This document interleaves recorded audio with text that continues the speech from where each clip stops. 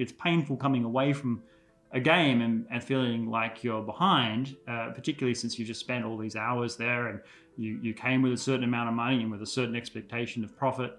And yet to leave down even in one session, let alone over the course of a week or a month. Welcome to Poker Life. Next question, Crispin. What is your advice for somebody who is currently on a downswing or feel like they're consistently losing at poker? Okay, well, first of all, downswings are inevitable. Inevitable. There is no run of poker that lasts forever. So if you are going through a downswing, the first thing to realize is that it happens to everybody and it must happen. And there is a variance calculator you can look up online to see how wild those swings can be. That said, it's important also to realize when something is actually a variance downswing and when you're not competitive in a game, or the game has changed, or something has happened and you're just not a winning player in that game. Given that 90% plus of players are losing players, there is at least some percentage chance that your downswing is associated with poor decision making. But the good news is the advice I'm going to give you is going to be helpful regardless of whether or not it's a variance downswing or a downswing in terms of you need to improve your play or things to work on. The first bit of advice is not to compound a downswing.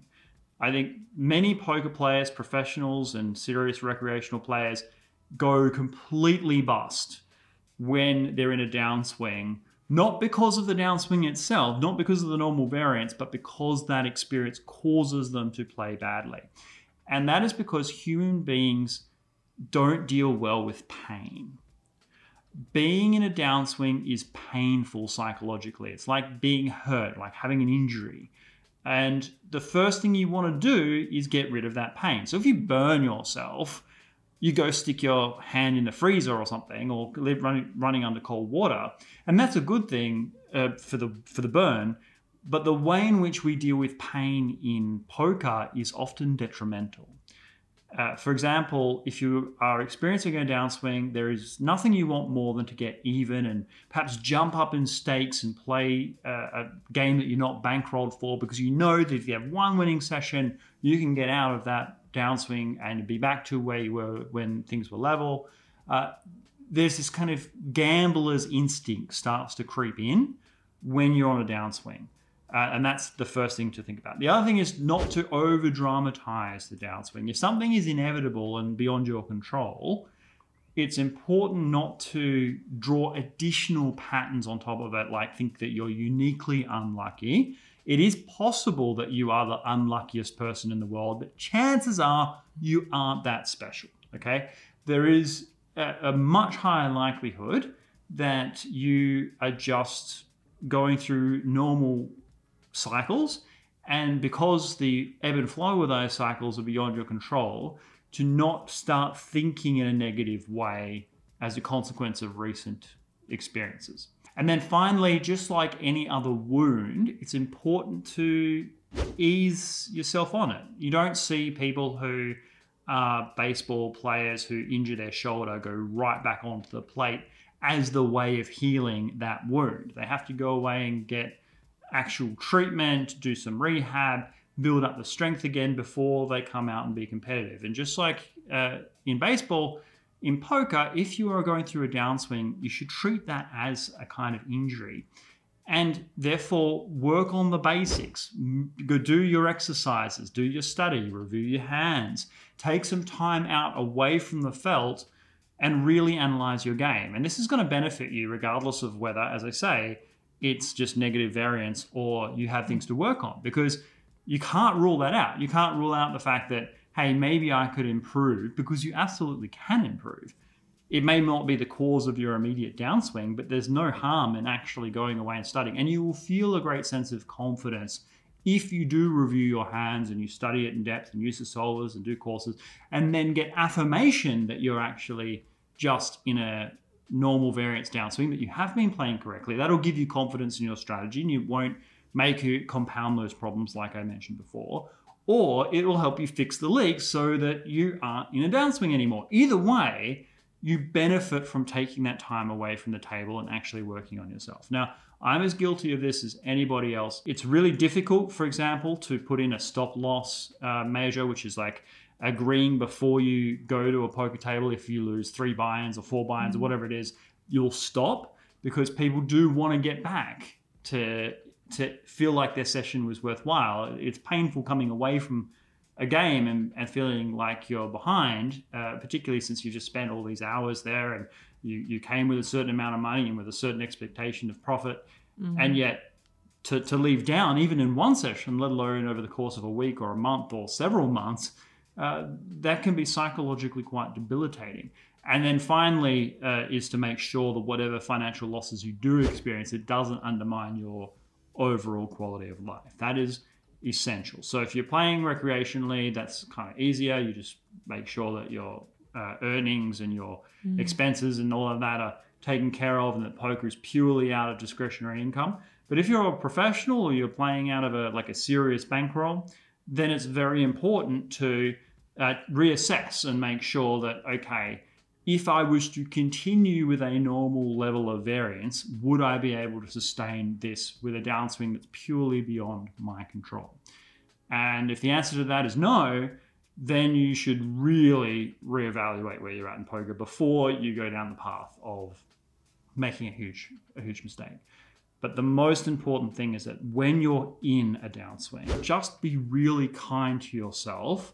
Go back to that variance calculator and just see that reality, and know that what makes you a professional, and let's say you're doing this professionally, what makes you professional is your ability to understand that inevitable things will happen and to minimize its effect on you. You're psychologically often in a difficult place. It can be something that people who are non-poker players will find difficult to understand, because they'll perceive you perhaps as just a normal gambler, someone who's going through gambling problems. You may even start to see yourself that way.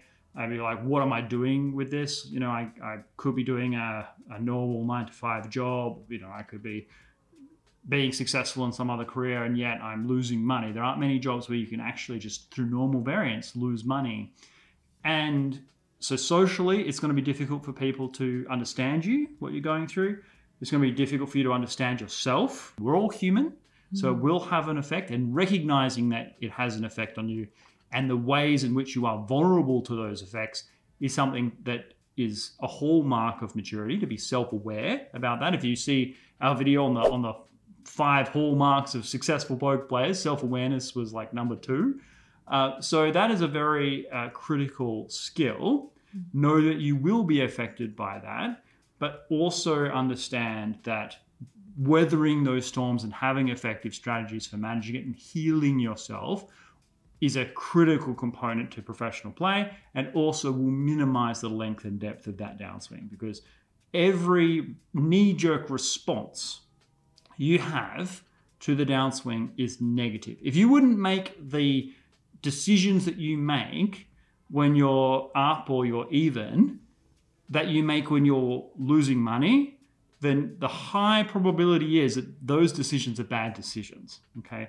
Any decision that you make for any reason other than what is the most optimal EV play in that moment is typically bad. If your motivation is to get out of that downswing rather than, as it should always be, which is to make the best possible decision at every decision point you have, then the only thing you can do is exacerbate that downswing.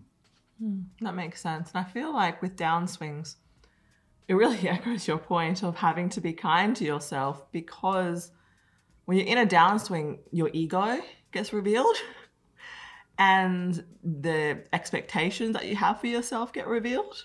And if you're consistently trying to play well and it's just not happening, then that can be quite a difficult place to be. And at what point do you tell yourself, I need to take a break from poker, especially if you're a professional? Like, is there a point? Well, I can only speak for myself, because this is something where everybody is different and it depends on their own makeup. Personally, I tend to bounce back reasonably quickly, but I do need a break. Okay. So the break might be as short as a day or two.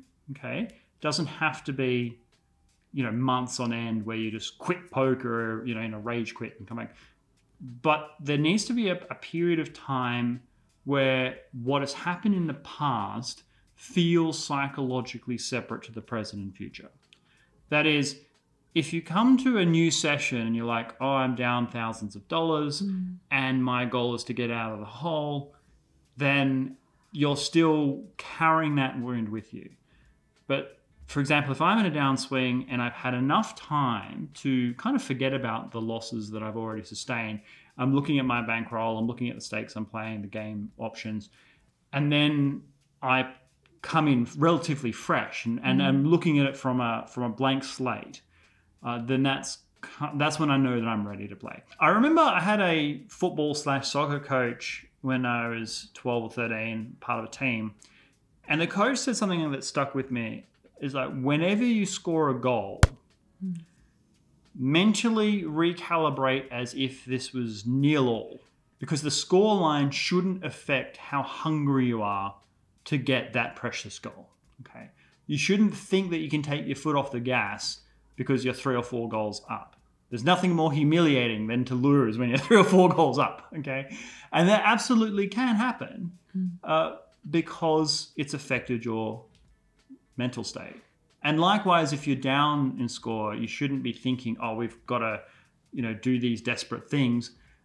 We should be focused on, okay, what is the best possible way to advance the ball and get the goal, and treat it as if it's 0-all. And we always seem to play best when we didn't get carried away with those external factors. Same with poker. You should always approach the poker table as if you're in your absolute A game. And downswings are just one thing that can affect you in that space. Not having enough sleep, being distracted by life issues that could be affecting you beyond poker, to perhaps being too excited, too exhilarated. Perhaps you're on a huge upswing. There's nothing that's going to kill an upswing faster than to start deluding yourself that you have solved poker. The fastest way to get out of a downswing is to review your play, take time away from the table, be kind to yourself, and when you come back to the table, not be thinking about the fact that you're in a downswing. Just treat it like another day, another new day. Every moment in poker is a new moment. Every decision tree is completely divorced from every decision that has come and gone in the past, or anything that came out on the felt beyond your control. The only thing that you can do is control what you control, which is your decision making, your mental state, your presence at the table. And if you're in a downswing, sorry to hear that. It does happen to everybody. And sometimes it can really feel like, the poker gods have it in for you.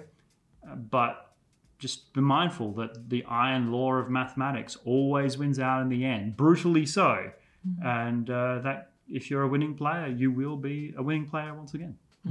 Yeah, that's the positive thing to think about, is the variance goes both ways. You see negative and positive. So yeah, and one of the great important talents is to know when you are on a heater, or you've made actual material differences to your play.